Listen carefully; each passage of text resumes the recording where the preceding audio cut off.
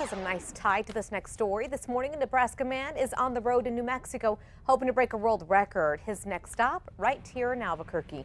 News 13's Sarah Yingling spoke with him as he was driving across our state about his unique tour. Good morning, Sarah.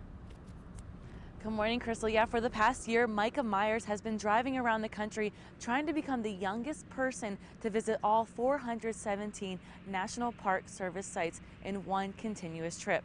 Now today, he plans to stop at the Petroglyph National Monument, bringing his total to 145. In New Mexico, he's already visited White Sands, Salinas Pueblo Missions, El Morro, and El Malpais National Monuments. Driving down the highway, there's mountains everywhere and cliffs and bluffs, and for a Nebraska prairie boy, it's really quite magical. Myers says he posts his experiences on his blog and in social media for the world to see. Myers says he started this journey in honor of his father, who recently died. Myers says before his death, his dad wasn't able to accomplish all of his retirement goals, like a road trip, where he planned to stop at a national parks along the way. So now Myers is trying to finish it for him. My hope is that my journey will inspire other people to realize that time is not infinite, and also people are not around forever.